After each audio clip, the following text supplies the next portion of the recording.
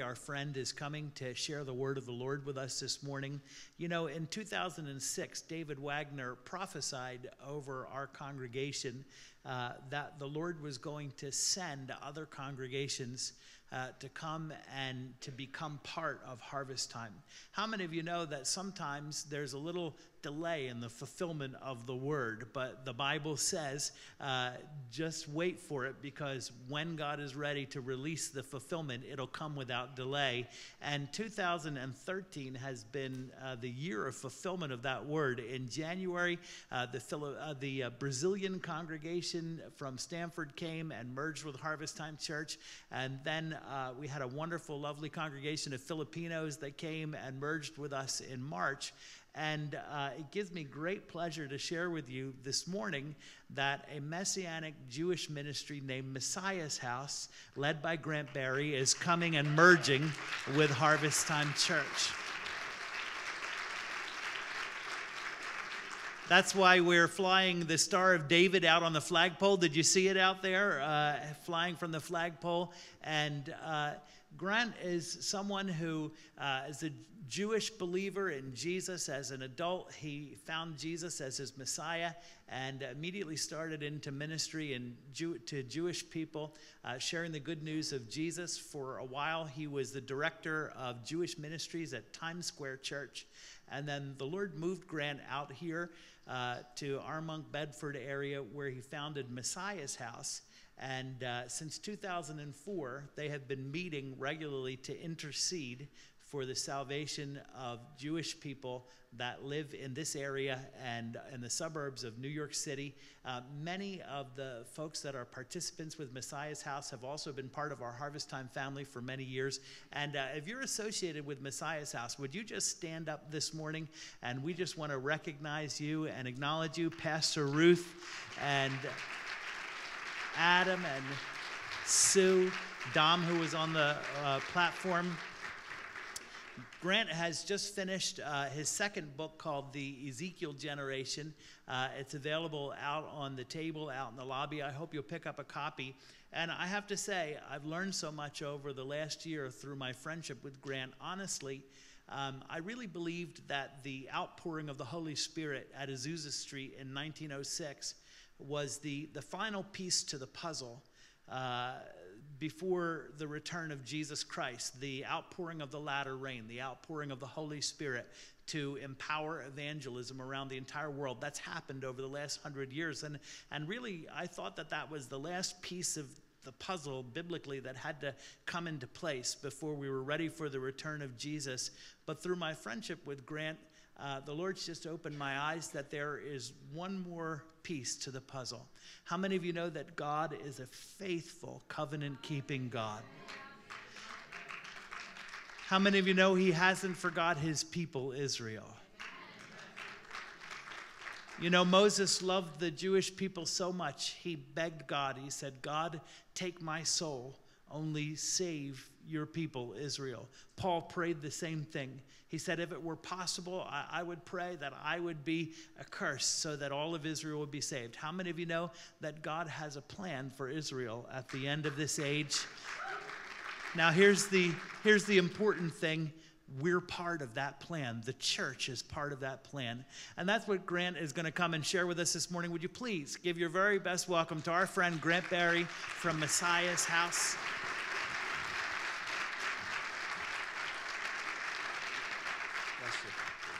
Thank you. Thank you so much, Pastor Glenn. What a blessing to be here this morning with you at Harvest Time. You know, it's my first time speaking, so I thought that I should wear the appropriate garb, blue blazer and gray slacks. No, seriously. It is a real pleasure for me to be speaking here at Harvest Time. I have a great love for this church, and it has also become my home. I love the heart of the leadership and truly feel a part of you and all that the Lord is doing. I'm personally very excited about phase 2 and feel strongly that this is an appointed time for this church. Thank you, Pastors Glenn and Nick for inviting me here today, not only to introduce my new book and ministry focus, but also to introduce you to Messiah's House. Starting in January, on the second Friday of each month, we will be holding our monthly Shabbat meetings here at Harvest Time. And we are not only very happy to come along your side, but we are extremely grateful for your kindness.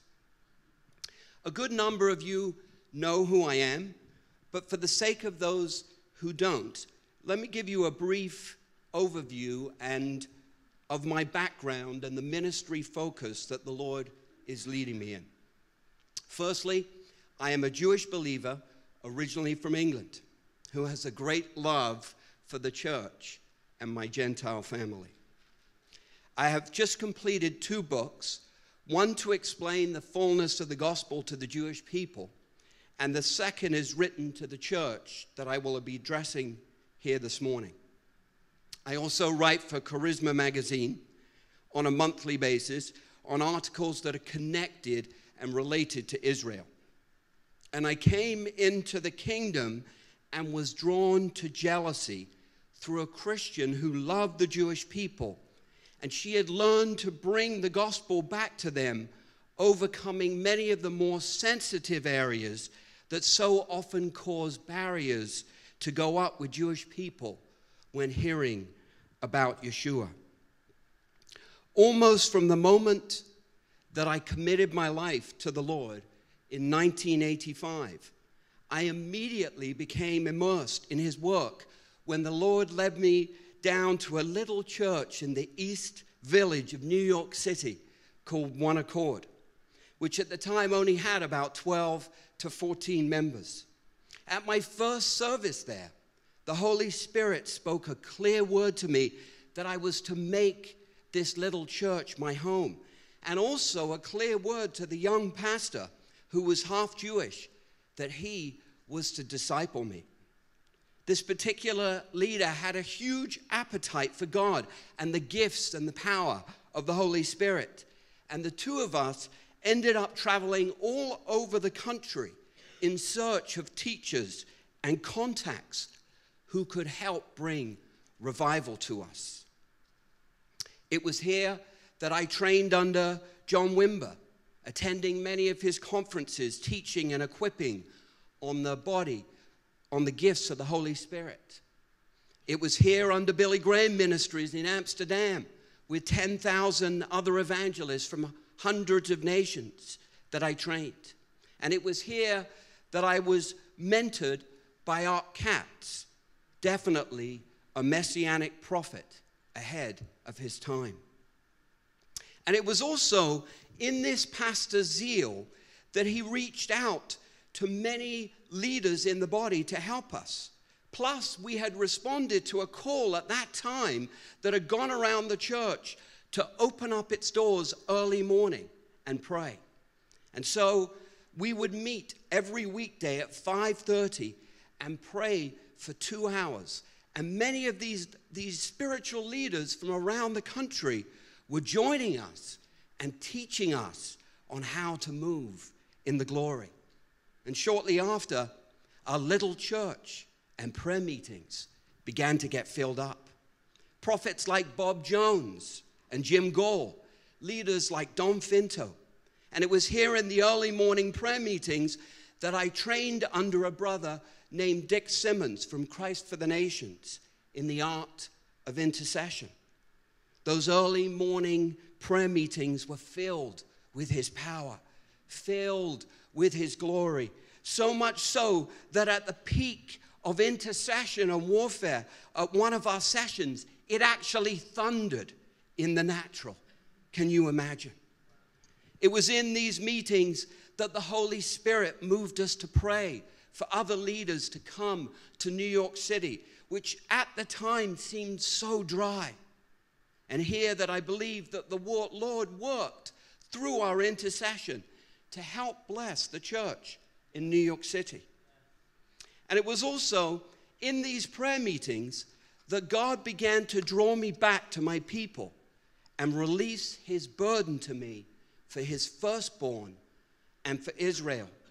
And also in these meetings, funnily enough, that Pastor Glenn mentioned this morning, that a number of prophecies flowed over me 28 years ago, that I was going to go into the church and teach on his purposes for Israel.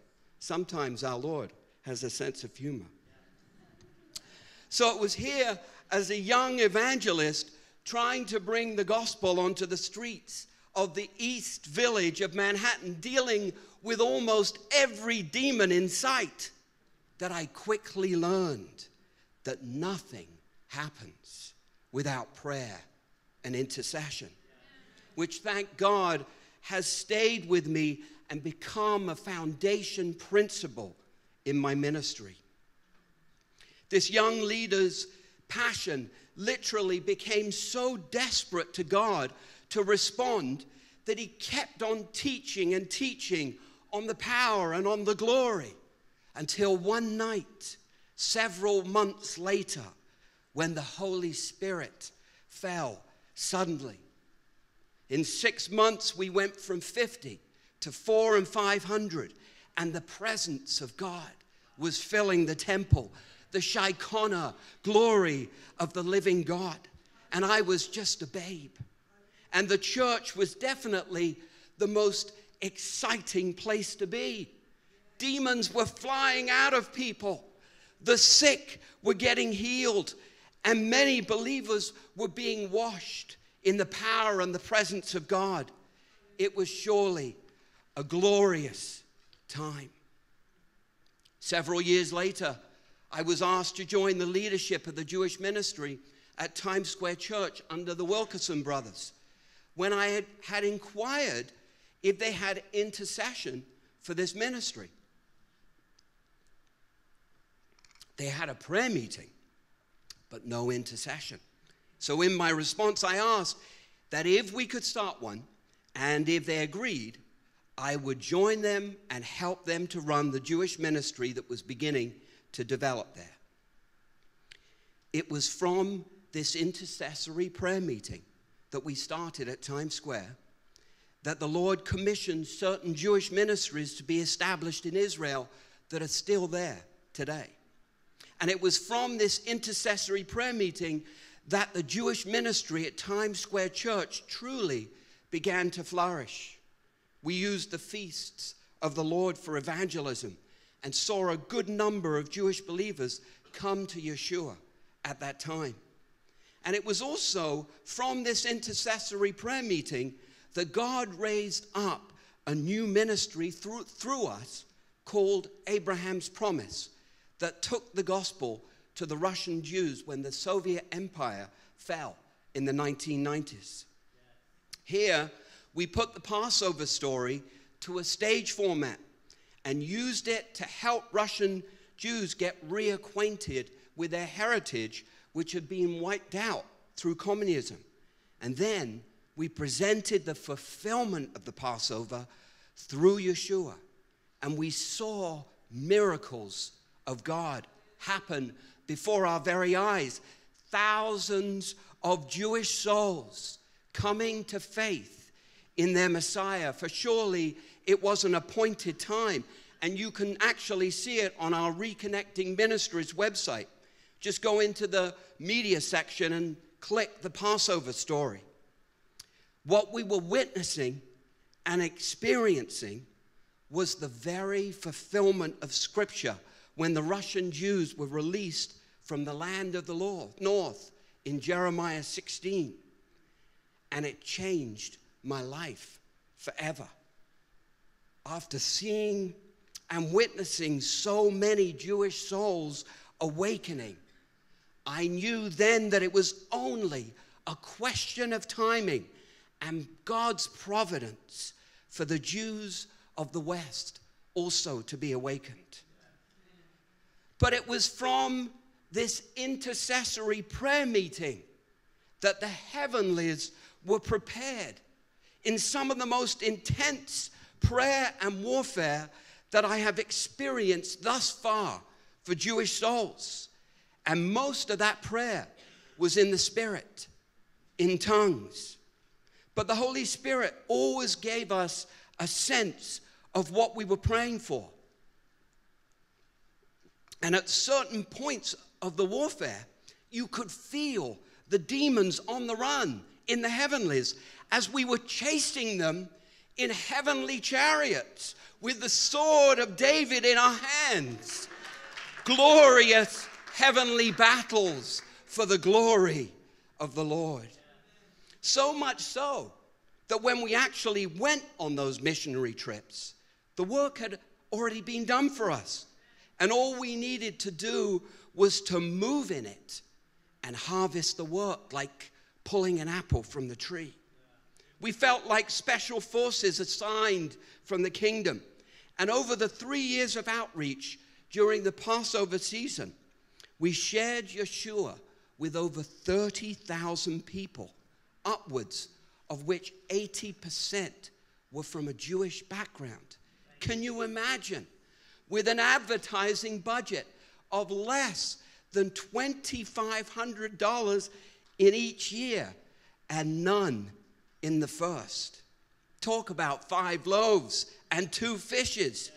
There was definitely a brief window in time for us to do these outreaches. And in the latter part of the 1990s, the door began to close to American groups going into Russia to preach the gospel. But it was several years later that God began to burden me again for prayer and intercession for Israel.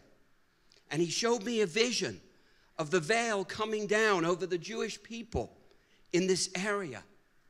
It was now 2004, and I shared the vision with a number of intercessors in the area, and we began to pray. Interestingly, though, we had no intentions of starting a ministry or outreach, but just rather to pray.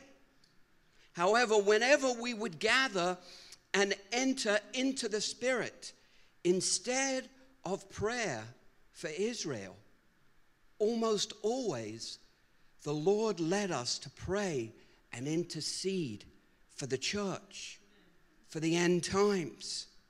And a good deal of the revelation that I am going to share with you this morning in this book came from a number of these intercessory prayer meetings. And it wasn't actually until 5 years later, interestingly enough, when a fruit tree begins to bear fruit, that God began to lead us out into ministry, and we started to have meetings in Armonk, where I live. And this is how Messiah's House got started. Messiah's House is not a church or a congregation, but rather a parachurch ministry that has 3 specific focuses, which are actually on the handout sheets that you received this morning in your bulletin and are up on the screen right now. The first is evangelism. We hold special events that present the gospel to Jewish people in a more Jewish sensitive manner so they can receive it. At the end of February, we have Paul Wilbur coming here to harvest time. This is a wonderful event to bring your Jewish friends out to, where we will also present the gospel in a way that they will be able to receive it from a Jewish perspective. 2, we have equipping and reconnection. We have meetings that specifically train Christians to reconnect with Israel in the Spirit and to improve their overall witness to their Jewish friends and neighbors. And 3, we consider prayer and intercession for Israel, for their spiritual rebirth and our family reconnection, a vital link to the end time power and outpouring of God's Spirit upon the earth, a key that we must truly understand in this age. And we are also working to develop local church intercessory prayer meetings with a specific focus upon Israel and the nations, just like the one we already have here at harvest time that Kent and Josephine Johnson oversee in the War Room, which meets on the fourth Friday of each month. And if you're from another church this morning in the area and you're feeling this burden, please be sure to contact me. Finally, we are looking to create community prayer focuses for Israel and the nations through the local churches in the area to help foster greater unity in our spiritual communities, because we also believe that this focus is going to help to bring the body of Christ together. Amen. Think of using Messiah's house with one of these three focuses. If you have a Jewish friend that you want to hear the gospel when we do an outreach. Secondly, if you want to improve your understanding of how to bring the gospel to Jewish people, or if you are feeling and sensing this burden in the family between us, if you're sensing it deepen within you, this is an appointed time for the body to get reconnected. So come out and learn more and be a part of us as the Lord leads you. We are here as your arm of Jewish ministry to serve you. Hallelujah. And thirdly, we can all pray for Israel and the nations. My ministry has two main focuses. The first is Messiah's house, that is local, and the other is Reconnecting Ministries, that is itinerant, that is now to take this message of reconnection into the church to help unite the family of God, of which Pastor Glenn has asked for us here at Harvest Time to be the first church to respond to it. Amen. So before I begin to share on the book and the ministry focus, I would like us to pray. Would you bow your heads with me? Lord God, I ask for your anointing, for your unction. And Lord, I ask you to confirm this word with your shalom, with the peace of God, that you would come right now. Holy Spirit, we give you permission. We come into agreement. This is your word. And I ask you, Father, to confirm it with your shalom, with your peace. I loose the peace of God into our hearts this morning. Hallelujah. And I just encourage you right now just to receive the peace of God. For Paul did not come with wise words, but he came with a demonstration of the kingdom. And Lord, I ask you to show yourself to my brothers and sisters in Christ this morning, that your peace would breathe upon us and envelop our hearts. Come, Holy Spirit. Hallelujah. Let's just wait on the Lord for a moment. Hallelujah. Hallelujah. There's nothing like the peace of the living God. God, that you would open our hearts to this message about your family finally coming together in these days. That, Father, we would know your tears. We would know your heart. We know how much you long for your family to finally be one. Lord, bring us into a greater agreement with your end time mercy plan to awaken Israel in the Spirit. Lord, that you would loose your heart upon us this morning. The Father's heart for the family of God. the Father's heart for your lost son. Amen. You know, sometimes at the mere mention of issues between Israel and the church, it can often touch sensitive or even nervy areas in many of our hearts. So to begin with, let me clearly state what I believe about Jew and Gentile in the new covenant, in the hope of giving us more of a comfort zone for us to be able to receive this message that is so heavily burdened upon my heart at this time. In our ministry position, we are very much focused upon the one new man that the Apostle Paul emphasized in Ephesians, the 2nd chapter, where Jesus fulfilled the law and destroyed the barrier between us so that both Jew and Gentile could become one in the Spirit, and where there is now no difference between us in the spiritual realm.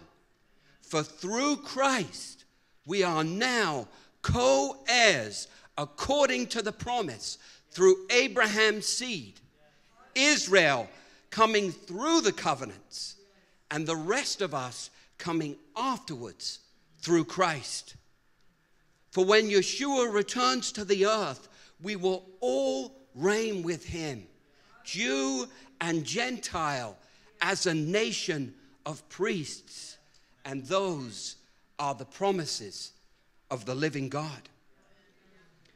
But you see, what we haven't understood too well is that from within that unity, that oneness, is that the paths of the Jew and the Gentile have been quite different and are actually still unique up until the end. And when looking at these teachings on the oneness and the Spirit in the church, we have eliminated the thought or concept of there being any differences between us. This is in of itself of great significance to the end time generations of the church, as I believe that our role and calling is different to the ones that have gone before us, as the Father now looks to reconnect his family between Jew and Gentile for us to finally become one. As we transition into this time of the fullness of the Gentiles and Israel's awakening into this end time glory plan of the living God, which we will see is all about his mercy. Isn't it interesting that in his letter to the Galatians, the Apostle Paul used the example of a man and a woman in his explanation of this oneness? And while we know through the Spirit that there is no longer any difference between us as men or women, we know we still perform different roles. And this is also quite apparent between Jew and Gentile. Yet for other reasons, it has not been understood in this manner. Those who were chosen first have become the ones coming in last. And those chosen last have come in first. In addition, the enemy has ravaged and greatly divided both groups in the hope that the two shall never meet. Because we all know from Scripture that when Israel repents and is spiritually restored, the devil is finished. It is actually Israel's spiritual awakening that is the devil's time clock to his demise. So don't think for a moment that this is going to happen without major battles and a major war in the heavenlies. But I believe that we in the church have a major role to participate in this process that perhaps we have not properly seen up until this time. And there are reasons that the Ezekiel generation fully addresses in this area. Know therefore that this book is written and bathed in the love of Christ for all his family with no condemnation, but it raises the past in order for us to find our futures. And I truly want to emphasize this before I go any further. We need to try and understand from our Father's point of view that despite Israel's current spiritual condition, by faith in the Spirit, they are still to be our firstborn brethren and will be restored. But who is going to do this? Will it just happen by God himself, or does God always choose to work through man to bring about his purposes? It is actually this time and during this hour that before Christ is to return to the earth as the bridegroom, that he wants his church to fully focus upon, to address the relationship between Jew and Gentile, to bring forth healing and reconciliation to the many issues that still keep us separate, including much of the divide that I believe the enemy has been fueling to keep us apart from our roles. The Ezekiel generation is not just another book about the last days, but rather it is written as a love letter to our spirits that challenges us all, both Jew and Gentile believers alike, to move into the heart of God, to move into the heart of the Father. Oh my God, if we truly knew the significance and consequences of this transaction in us, how we would actually run to it with all our heart and all our might. I believe that by God's own sovereign end-time plan, that neither Jew nor Gentile can come into their spiritual inheritance without each other to rule and reign with Jesus when he returns to the earth. That we have indeed have been intricately linked together for end-time purposes so that we can finally become one. Please note carefully that everything that I explain in this spiritual reconnection between us in the book is fully backed up with Scripture. And I would encourage all of you to test the Spirit, like John told us. Test the Spirit with regard to this word to see if what I am saying to you here is truth or not. From within the unity of the Spirit of God, the Ezekiel generation clarifies the unique roles that both groups are yet to play out in these last days. Here we are. For Jewish believers to be a light to their own people with the church's full support and blessing. And for the rest of Israel to receive salvation and to be awakened. And for the church to be its salvific agent to help bring this to pass according to the mercy of God it has received. You see, there's a picture here. For just as Israel was used to give birth to the church, now in turn to complete the family circle of God, the church would release that spiritual life back to Israel to help bring about God's glory pan upon the earth. Someone say, Amen. Hallelujah. That gave me a chance to have another swig of water. The Ezekiel generation also encourages us to see Israel by faith, as they will be through the covenants and promises of God, and not as they are currently.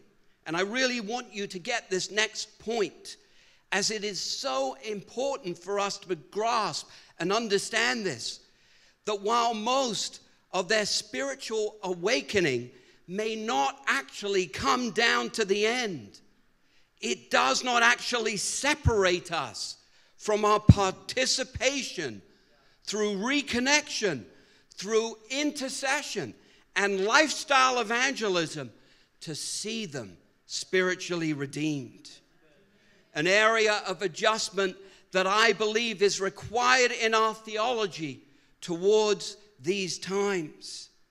The Ezekiel generation sees the church as this catalyst that the Spirit of God is now leading us into, and lovingly encourages us into our end time role to help restore Israel in the Spirit.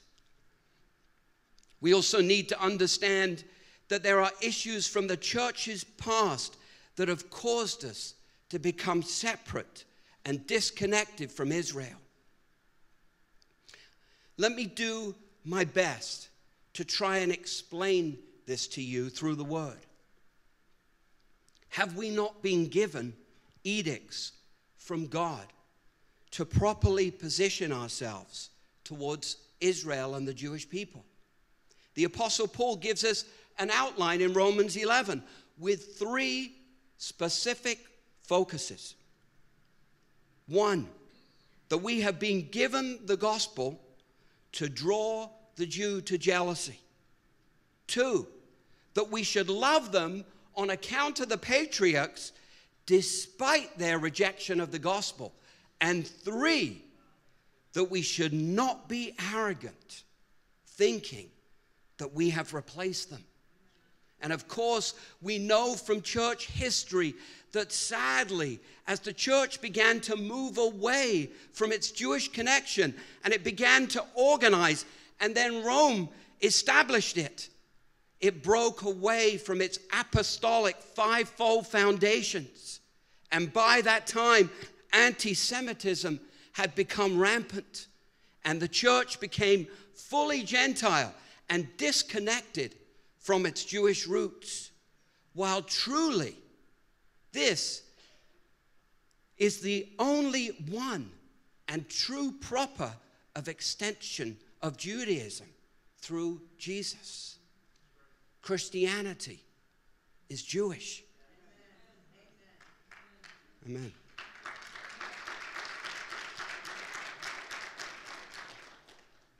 As a result, in the church's humanity, it has moved in the opposite direction to the very edicts that it was given regarding Israel. And I want to draw an interesting analogy. There is an interesting parallel here between Jew and Gentile that exposes, I believe, the humanity of man that the Lord is looking for us to recognize at this time.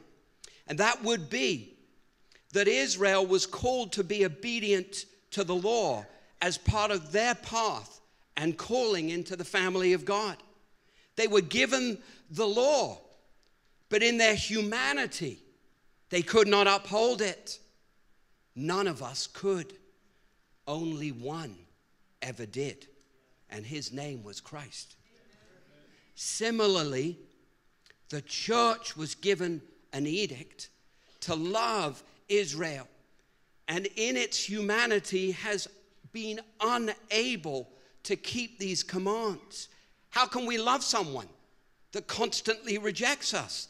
A dichotomy for the church, yet a divine directive nonetheless, exposing the humanity and weakness of man and inability to love out of mankind's heart as opposed to God's, which is where he wants us to come into. And so we see this comparison of mankind's humanity, Israel falling into disobedience over the law, and the church's ancestry over its calling to love Israel. But here it is. Here it is. For God has given all men over to disobedience, that he may have mercy on us all. There is a plan here in these final generations that is different. And as we come into the fullness of the Gentiles, so it says, all Israel will be saved. We are in a time of transition that we must begin to recognize, because our call in these generations is different from our ancestry because of the transition that God is bringing us into. And yet I believe that our ancestry's actions towards the Jewish people have affected the way that we think and operate in the church. And the enemy has been sowing his divide to keep the family of God separate. But that now is his time to be exposed. The Ezekiel generation fully addresses these issues so that God's family can finally be restored in the spirit, to take them on as our very own before they are reborn, as any family should. For when has God ever done anything on the face of the earth without using man as his intercessor? From Noah to Abraham to Moses and even to Christ himself, God has always designed to work through us. So why would the end be any different from the beginning?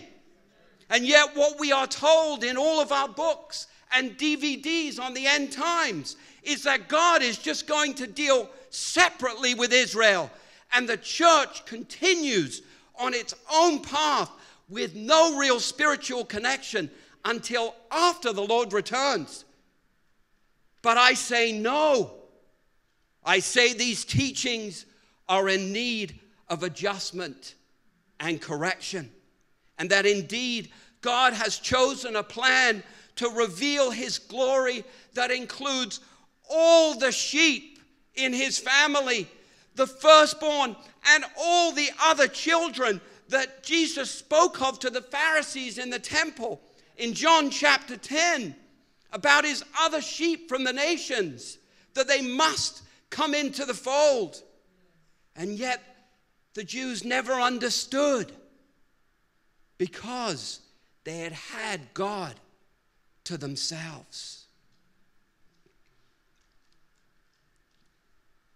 Well, now, in turn, it is the same with us, because it is time to restore Israel, and we, the other sheep in the family, must begin to understand that there are adjustments that perhaps we need to make to allow the Holy Spirit to lead us into a reconciliation that will bring about the end time glory of the living God. Hallelujah. For he has chosen and sealed off Israel, that the first would be last. He has chosen for them for a time at the end to be awakened.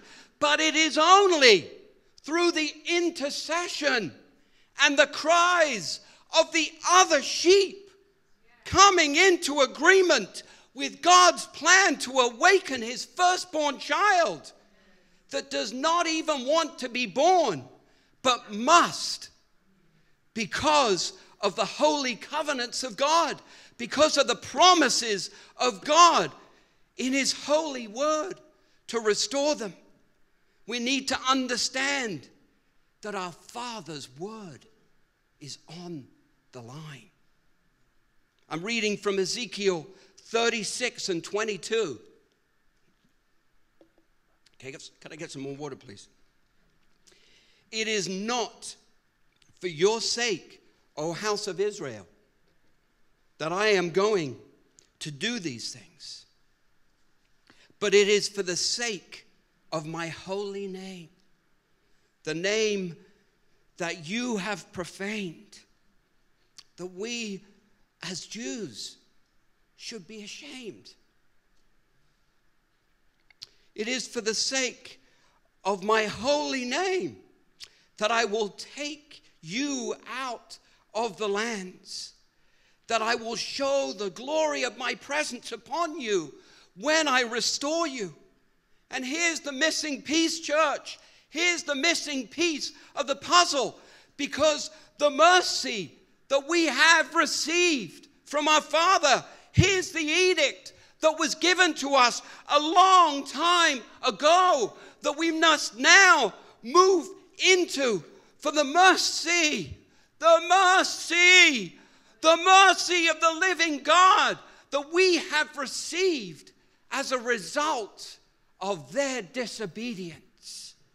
Now that you would release that mercy back to them.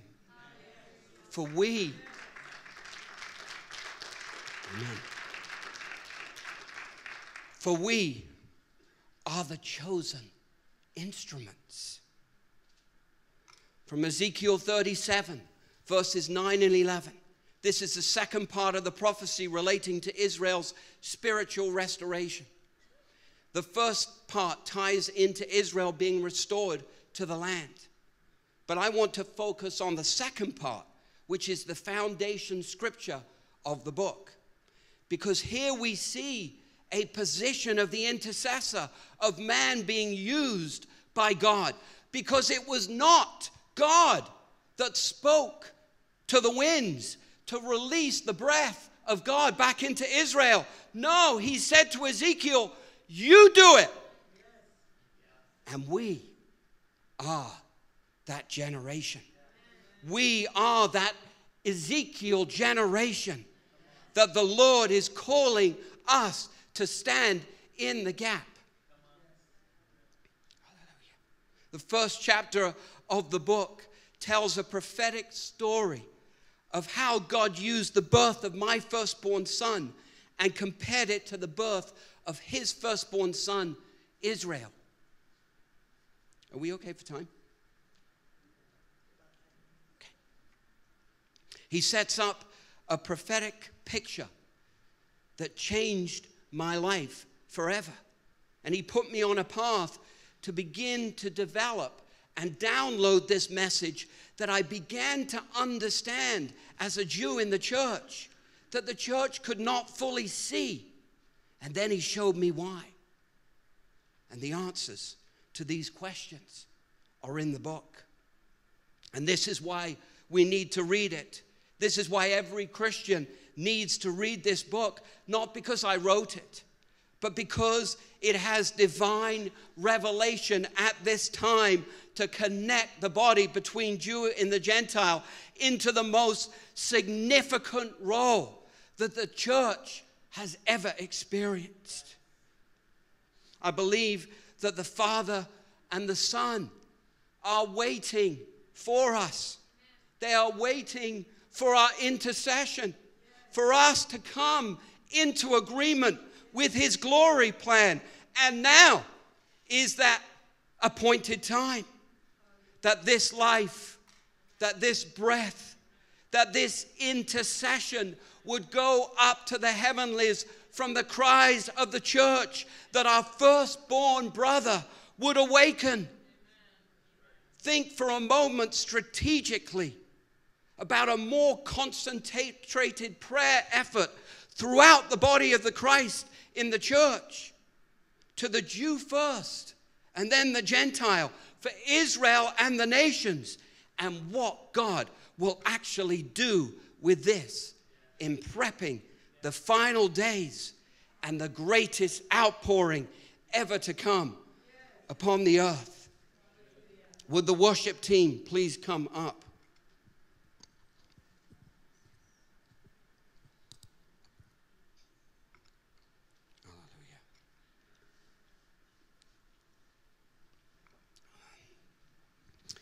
Go with me in your thoughts to the story of the prodigal son. I need to show you something through this scripture. There is a very interesting picture in this story that relates to the Jew and Gentile. And in this particular picture, the Gentile believer is the older brother. Why? Because the Gentile has moved into the new covenant, mostly now ahead of the Jew, and now moved with his father to run his house. Whereas the Jew said no and went off.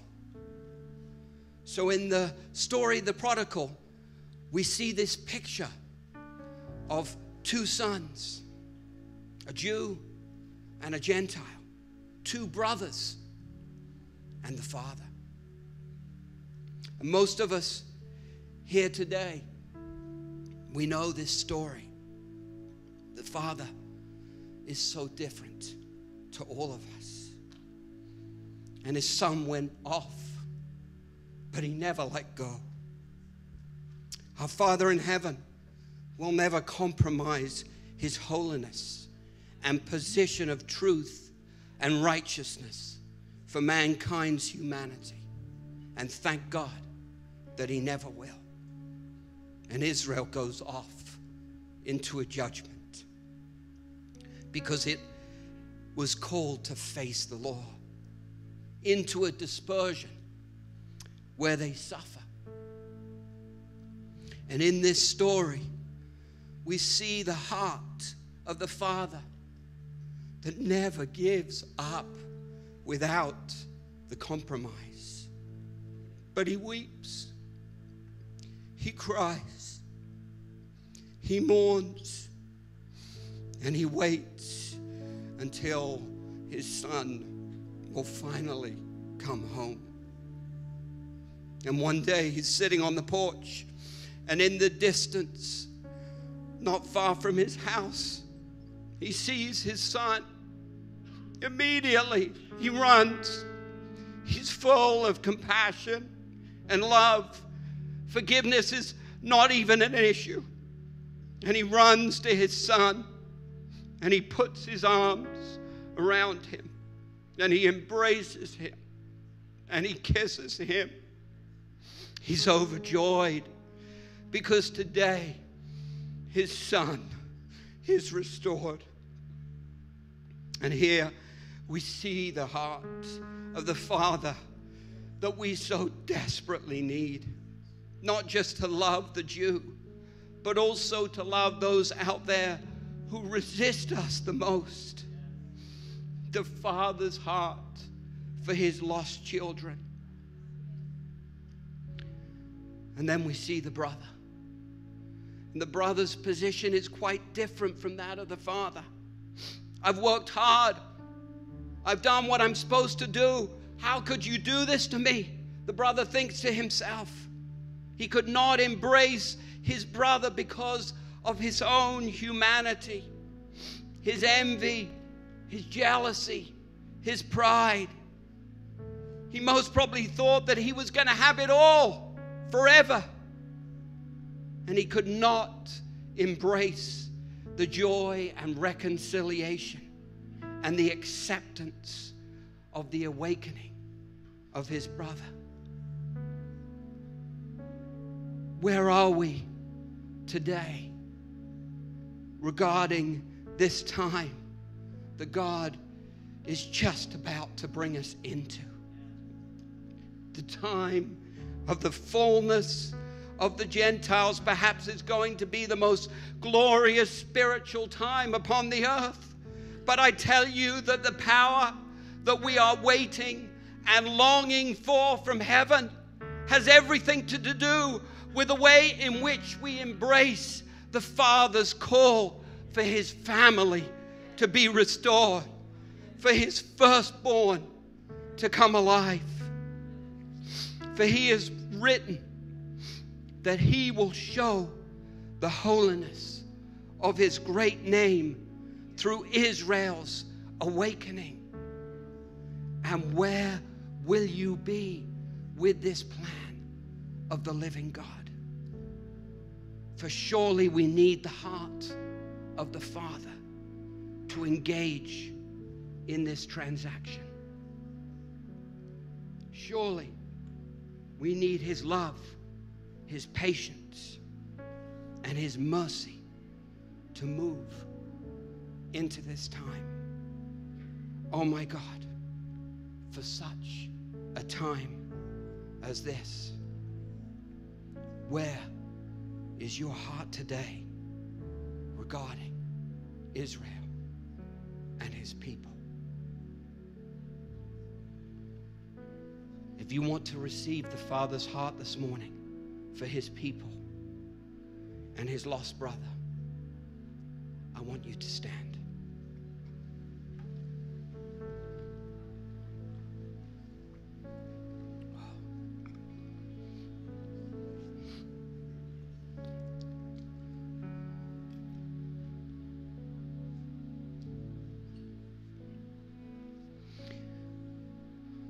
And I'm going to lead you in a prayer. So I'll say the prayer and then I'll give you time to respond. Dear Heavenly Father, I come to you in the precious name of Jesus Christ, the Jewish Messiah. Lord, I ask you to fill me with the fullness of your heart for your lost son, the Jewish people, who are also my spiritual brothers and sisters, though most of them are still yet to receive your redemption for their lives. Lord, I fully embrace them as your children. And my brothers and sisters, as well as the covenants that you have made with them,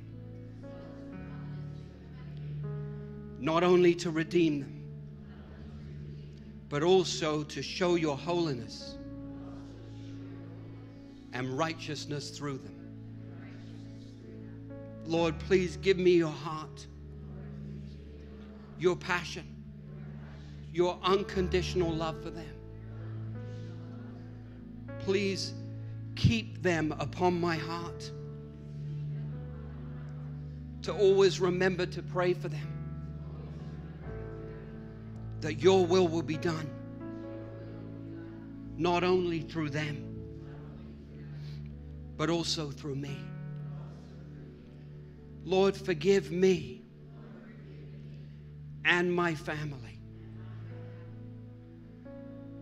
and in my bloodline from any acts of anti-Semitism or hatred towards the Jewish people, and break off anything that separates me from them in the Spirit. I confess all of my ancestors' sins to you, Lord. And I ask you to take them away. Now, Lord, I'm going to pray this prayer. Now, Lord, I ask you to fill your loving children with the fullness of your heart for Israel and the Jewish people, in the precious name of Jesus.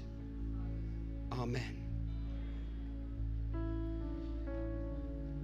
You have just received the Father's heart for the Jewish people. Read the book. You need to. Don't skim it. It has instruction in this book for you at this time that you need to feed your spirit with. And some of you may feel like weeping. God is calling you into and going to release a heavier burden for you to come into a place of intercession for this time and for this people. Whatever you're feeling, just allow the Lord to move upon you and to deepen this burden on you. Hallelujah. Hallelujah.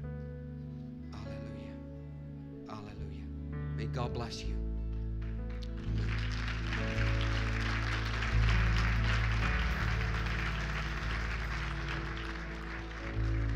Praise the Lord. Aren't you so glad that the Lord has sent Grant and sent Messiah's House to us? I want to tell you, exciting things are ahead for us in this coming new year. The first time I met Grant was at a wedding, and he gave the priestly blessing. And I want to ask Grant to dismiss us this morning with that blessing, the Aaronic blessing over the people of God. And after he's given the blessing, you may be free to go. Be with us Tuesday evening, the Star of Bethlehem Christian Life Night, Wednesday evening, Family Life Night, and we'll see you next Sunday as well. God bless you, and let's receive this blessing. Lift up your hands.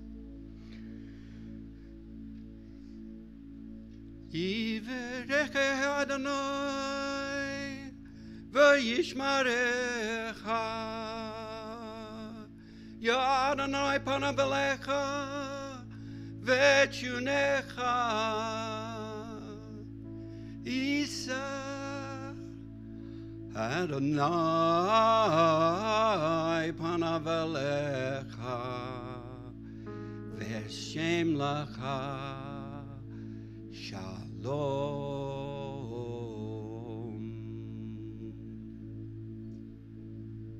And all God's people said, amen. Did you feel that?